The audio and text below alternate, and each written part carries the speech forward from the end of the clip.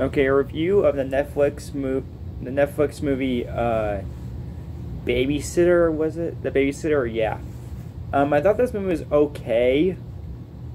For the most part, I'd probably give it an 8. Well, actually,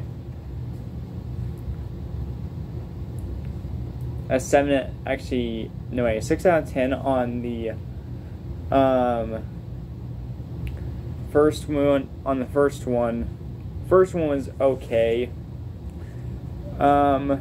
Most likely it's trying to be kind of like, I know it's trying, it looked like it almost was trying to be those Screens movies or something, I don't know. Or those scary movies. Because the style looks a lot like Scream and Scary Movies a bit.